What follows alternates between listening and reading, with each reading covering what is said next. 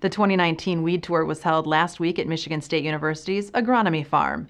The annual event gave participants the opportunity to look at research plots, compare corn and soybean herbicide programs, and participate in some short field presentations. In addition, many fields remain unplanted this year, causing significant weed control challenges for growers. The most prevalent weed popping up in fallow fields across the state is glyphosate-resistant Marestail.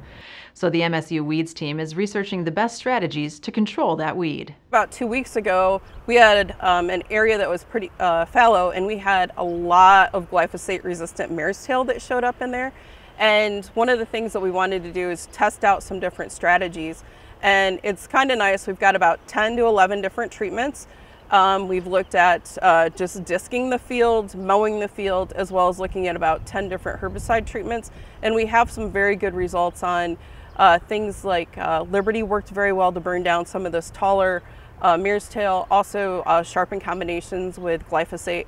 Right now, to date, those strategies have worked the best.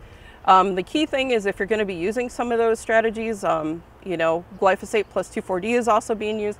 If you're going to be putting in a cover crop or if you're going to be planting wheat, make sure that you follow those rotation restrictions. So that's a big thing as we move forward.